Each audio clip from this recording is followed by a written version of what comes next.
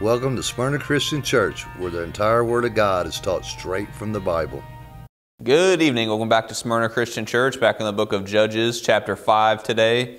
In our last study, remember, even Barak, basically the head of the armies of Israel, he was afraid to go up to battle.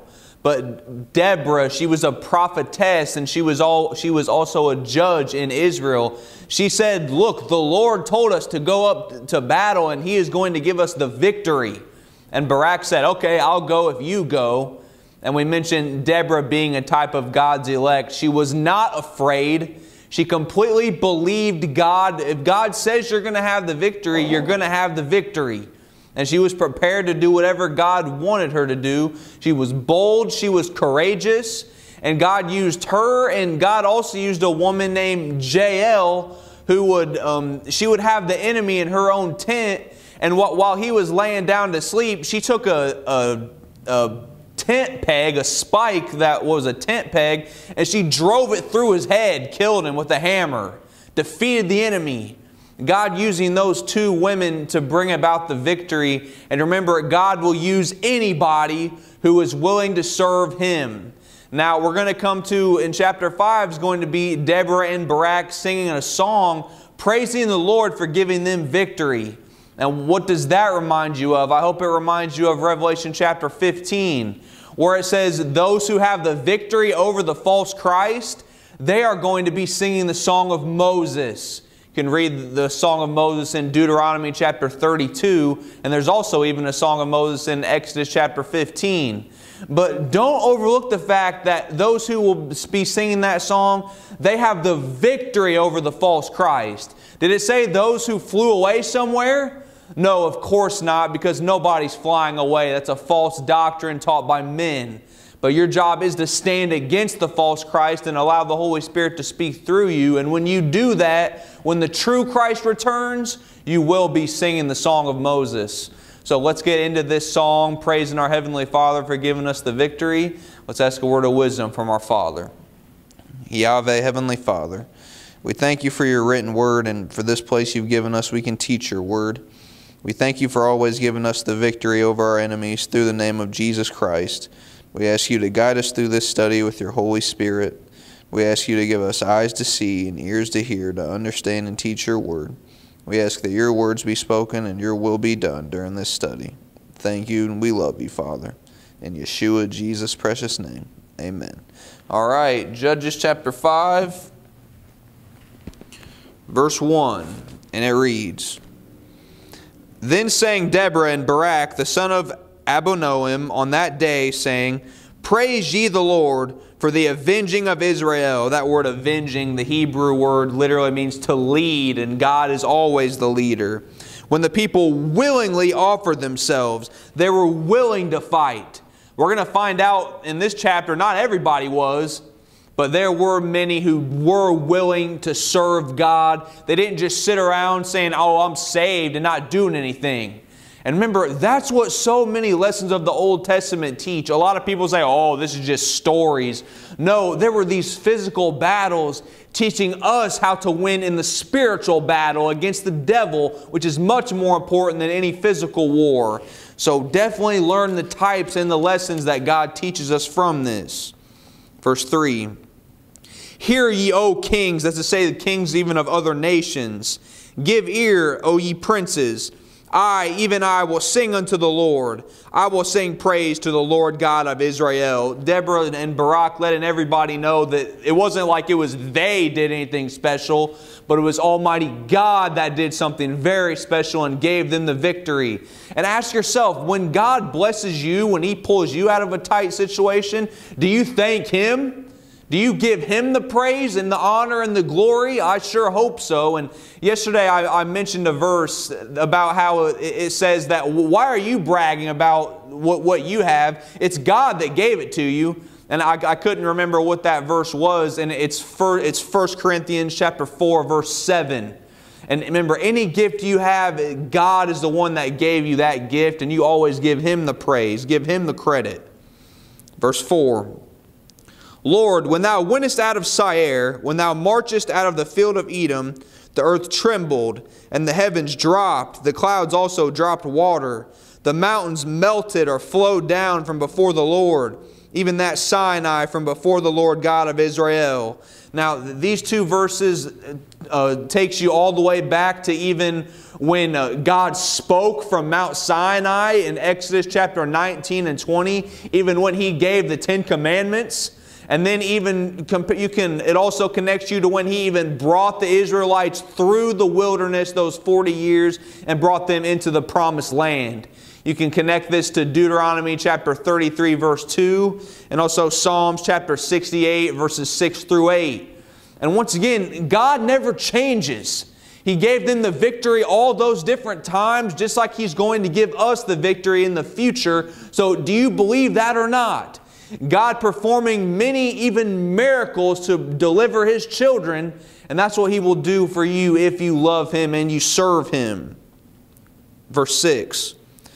In the days of Shamgar, the son of Anath, in the days of Jael, the highways were unoccupied, and the travelers walked through byways. That word byways means winding roads. And what this is saying is that they were so oppressed and afraid of the enemy that they wouldn't even walk on the main roads. They would take these back roads just to stay away from the enemy. Instead of taking a straight path, take all these winding paths, which would take way longer. But they were afraid of the enemy. And how remember Shamgar, he was a judge we had at the end of chapter 3.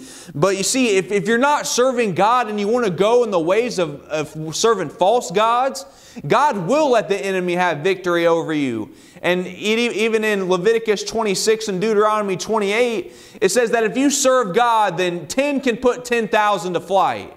But if you don't serve God, then you're going to run just at the sound of a rustling leaf.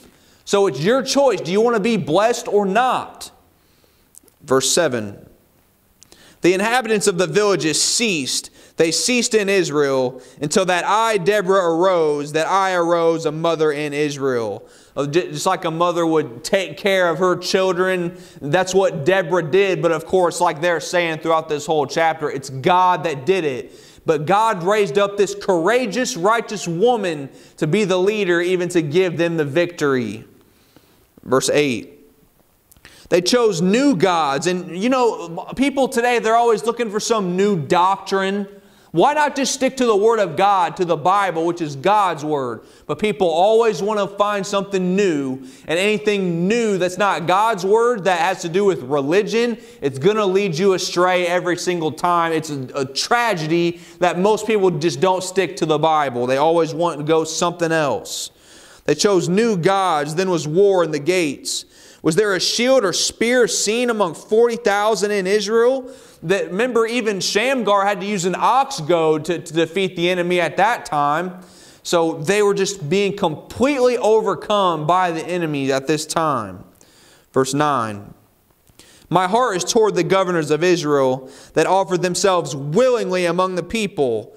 Bless ye the Lord. And you might think of 2 Corinthians chapter 12, verse 15, where Paul is saying that I will gladly spend and be spent for your sake. Paul is saying I'll dedicate my whole entire life to serving God. Saying I'm willing to be spent and exhausted in order to bring as many as possible to Jesus Christ. And he did that willingly. He wouldn't even take any money for it.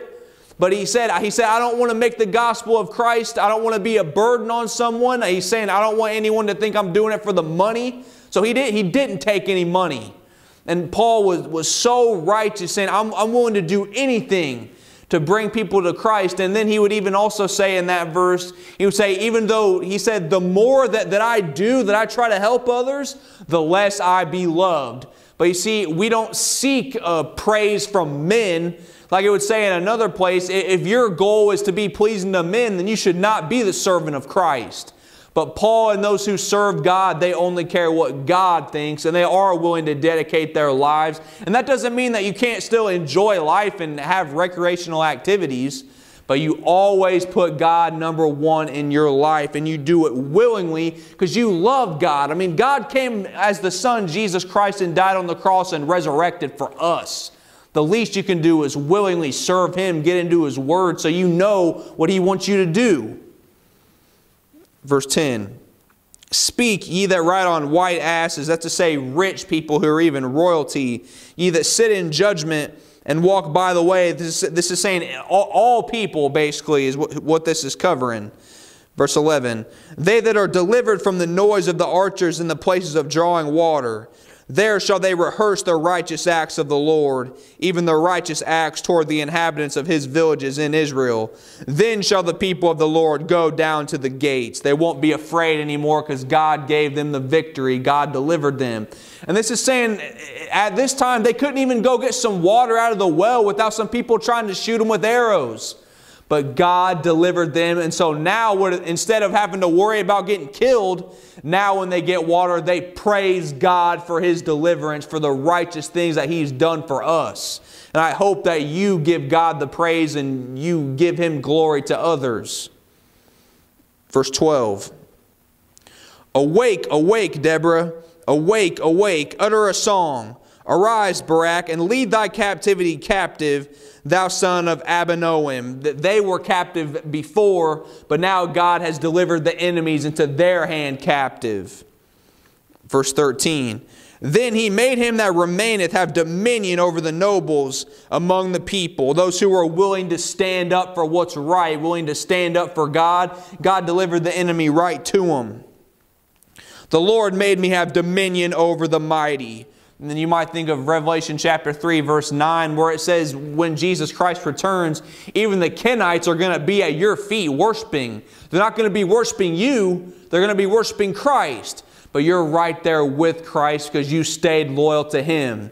And remember Psalms chapter 58, one of the last verses, it says, there is a reward for the righteous. And it also is saying how God's wrath comes down on the wicked in that chapter. So don't worry, everyone gets what they deserve, good or bad, like it also says in 2 Corinthians chapter 5, verse 10. You do have a reward coming if you stay true to Almighty God. Verse 14. Out of Ephraim was there a root of them against Amalek. This is those that were of the tribe of Ephraim who were even living in the mount of Amalek, like you read in, we're going to get to in Judges chapter 12, verse 15. So Ephraim, they were willing to make a stand. After thee, Benjamin, among thy people, out of Machir came down governors. Machir is those of half of Manasseh on the west side. So they came down governors, and out of Zebulun, they that handle the pen of the rider, that's to say they're part of the army, they number the troops. So some of these people of these tribes, they were willing to fight for God. They were willing to do something. Verse 16, verse 15, and the princes of Issachar were with Deborah. They were willing to go, even Issachar and also Barak. He was sent on foot into the valley. For the divisions of Reuben, there were great thoughts of heart. You see, Reuben, they talked a big game, but they didn't actually do anything. And when it says the divisions of Reuben, that's talking about their land allotments. They were too comfortable at home. They didn't want to make a stand. They're saying, oh, we're fine right here. We're doing just fine. We don't need to do anything for God. How often is that people's mindset today? And remember in Mark chapter 4, verse 19, even the parable of the sower, where it even says that the cares of this world and the deceitfulness of riches and the lusts of other things, that they choke the word and it becomes unfruitful. If you put other things a priority above serving God, you become unfruitful. You don't want to do anything, well then God's not going to do anything for you probably. I mean, why should he if you're not willing to make a stand for him? Verse 16. Why abodest thou among the sheepfolds to hear the bleatings of the flocks? You're just going to sit around there with the sheep when you could be doing something for God? What if David would have just done that? He was a shepherd. But no, he ran to fight against the Philistine, the giant, and God gave him the victory. For the divisions of Reuben, there were great searchings of heart. Once again, they talked a big game, but they never did anything. And remember Jeremiah chapter 17, verse 10. It says, God searches the hearts. He tries the reins to give everyone according to their works and according to the fruit of their doings. Not just what they sat around thinking about or talking about, but you are judged according to your works. Saved by faith, yes, but you are judged according to your works. Revelation chapter 14, verse 13. Revelation chapter 20, the last few verses. And remember, like it says in James chapter 2, verse 20, faith without works is dead. Verse 17. Gilead, this would be the other half of Manasseh on the east side, abode beyond Jordan.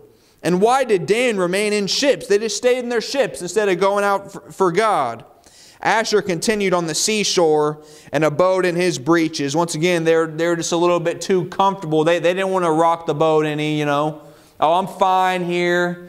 So don't ever have that type of mindset. And remember, Judges chapter 3, verse 2, God said, I'm leaving some of these Canaanites here so I can teach you to war. But they didn't want to. They didn't want to serve God. And remember, the war that we fight is not, the main war is not with flesh and blood, but against principalities and spiritual wickedness in high places. That's Ephesians chapter 6, where it also teaches you about the armor of God that you better have on always. Verse 18. Zebulun and Naphtali were a people that jeoparded their lives unto the death in the high places of the field. They were even willing to put their very lives on the line.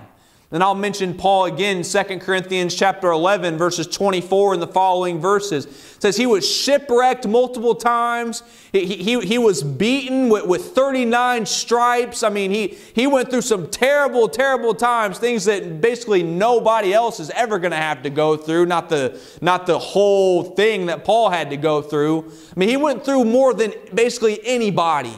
And same with Job, but they never cursed God. And they kept on doing what was right, serving our Heavenly Father. And Paul he was willing to put his life on the line often. But God continued and continued to protect him because God had work for him to do.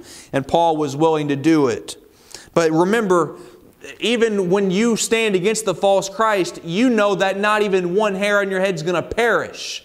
That's Luke 21:18. I mention those verses all the time. I'm going to say the other one I always say, Luke 10:17 through 20. You have power over all your enemies through the name of Jesus Christ, and nothing shall by any means hurt you. And that's specifically referring to when Satan is on earth as the false Christ, when he falls as a star, as lightning from heaven. So what do you have to worry about? Nothing. Verse 19. The kings came and fought. Then fought the kings of Canaan in Taanach by the waters of Megiddo. They took no gain of money. They thought they were going to. They thought they were going to just take everything from us, from our people. But they didn't because God gave them the victory. They got nothing. Verse 20. They fought from heaven. Well, who is this that fought from heaven? The army of angels. That army of angels you read about in 2 Kings chapter 6, about verses 14 through 18. That army that's in a dimension that we can't even see. But God allowed the young man in that verse to see that army of angels. And they do fight for us today often. So don't ever forget, it doesn't matter how high the odds might seem stacked against you. If you know you're serving God and you're doing what's right and you're using common sense, not doing something stupid, God's going to protect you every single time. The stars in their courses fought against Sisera. And remember Matthew chapter 18 verse 10, it even says that those who love and serve God, their angels behold the face of God at any time, ready to protect you. And they truly do. And remember, it's God that does it. Verse 21. The river of Kishon swept them away, that ancient river, the river Kishon.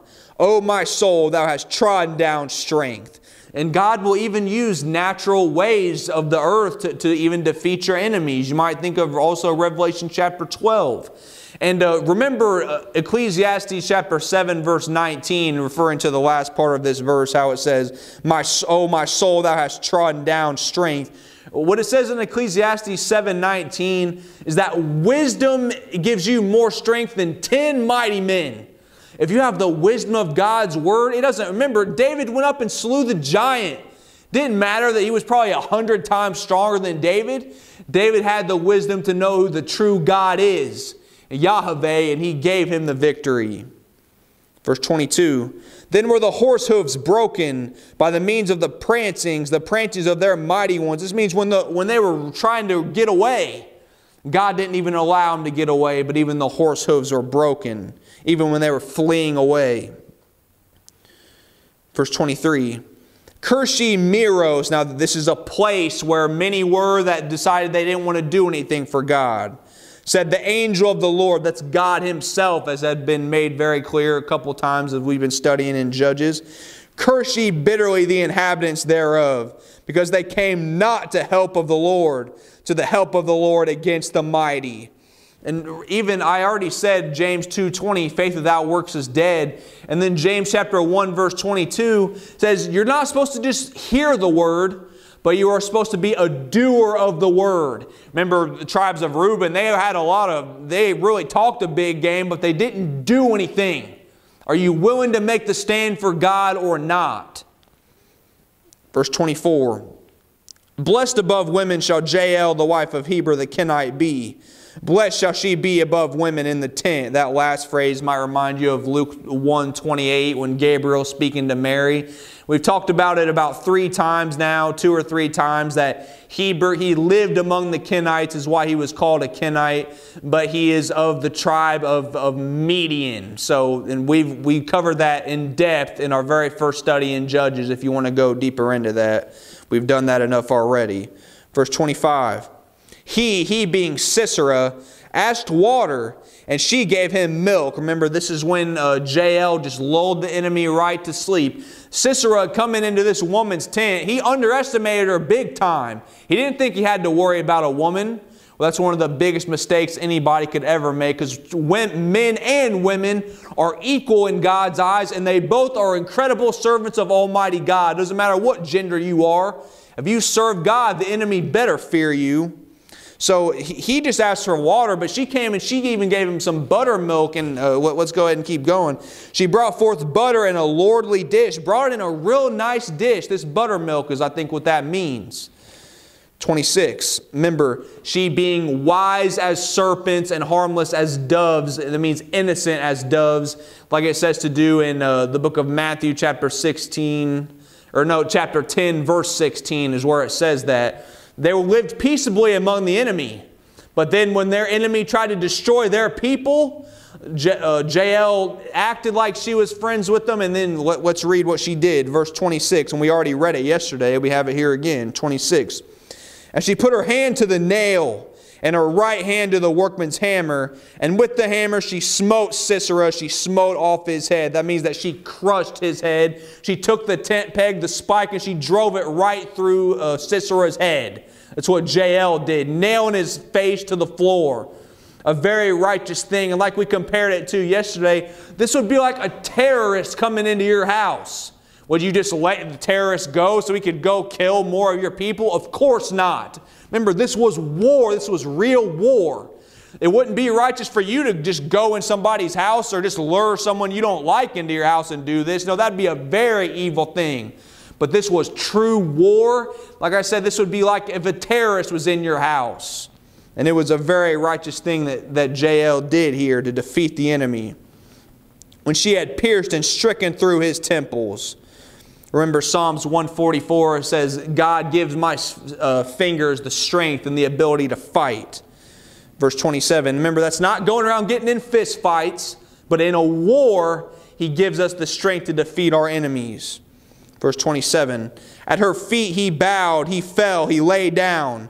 That's like a figure of speech. He was defeated. His face was nailed to the floor. At her feet he bowed, he fell.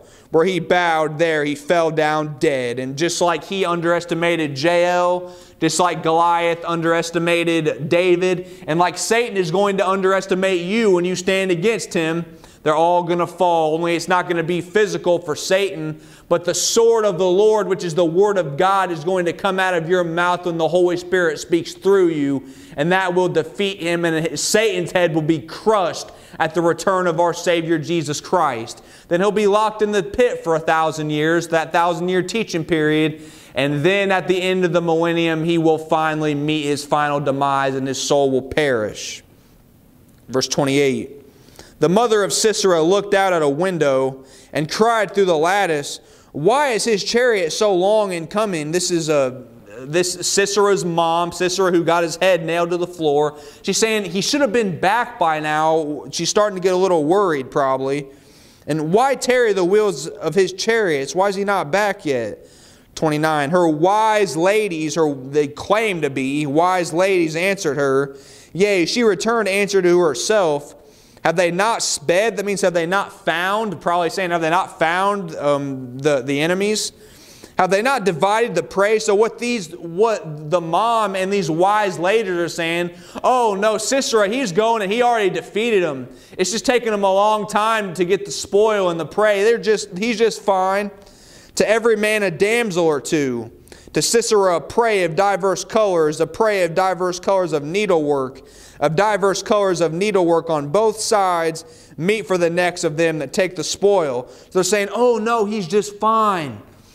But they're obviously wrong. And since this says the wise ladies, you cannot help but think of Ezekiel chapter 13, where it speaks of false prophets. That's what that whole chapter is about. It tells you how to spot one. If what they're saying is not from God's word, then they're a false prophet.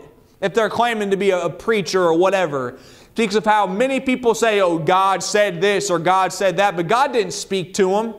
And you even go to, it says how the daughters sew coverings over the fingers of Almighty God when God would be trying to save. Or even when His wrath is about to come down, the false prophets, and that could be men or women, the false prophets, they hide it from you. What do they say? Oh, no, it's going to be fine.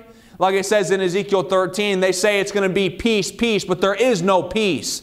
They say you don't have to worry. You're going to fly away in a rapture anyway. Don't worry about it. But that's all a complete lie. And what does it say in Ezekiel chapter 13, verse 20? It says that the false prophets, and remember that's men or women, they hunt souls to make them fly. And if you believe that you're going to fly away in a rapture before it's time to stand against the false Christ, you're going to be one of the very first people deceived and worshiping Him. Because Satan is coming disguised as Christ, claiming to bring salvation to the world, claiming to be Christ. Nobody is flying away. That's a lie by men. And if you want to listen to men instead of God, then you deserve to be deceived.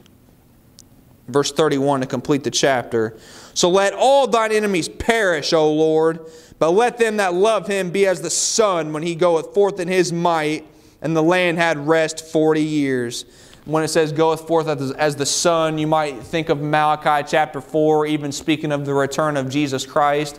But also I wanted to mention, I mentioned it yesterday and I was maybe going to go there and read it today, but we're not going to. But it's Psalms 83. And Psalms 83 gives you the enemies of God. And it says how that they work together trying to destroy those who love God. Well, is it going to work? Of course not. But it's so interesting because it mentions of multiple things that happen in Judges.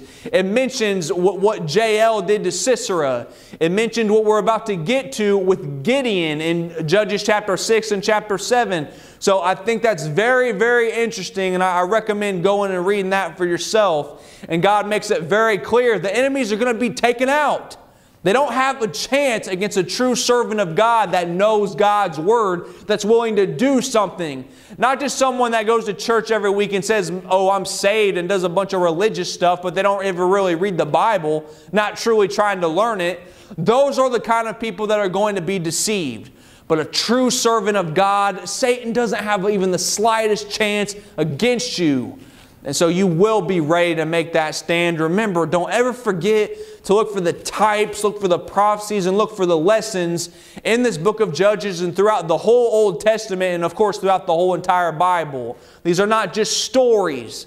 These are the instructions that give us the tools to have victory in the spiritual battle. Don't ever take it for granted. I'll mention one other thing, Psalms 37. If you ever think that it's the wicked that are prospering, God says they're going to wither as the grass. They're going to be cut off.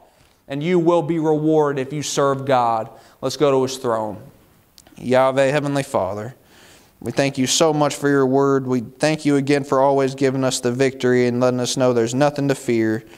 We thank you for giving us this place we can share your word, and we just ask you to continue to give us understanding, not just for ourselves, but so we can share it with others. Thank you, and we love you so much, Father. In Yeshua, Jesus' precious name, amen. This is recorded in the year 2021 at Smyrna Christian Church by Pastor Jesse Sisk. God bless.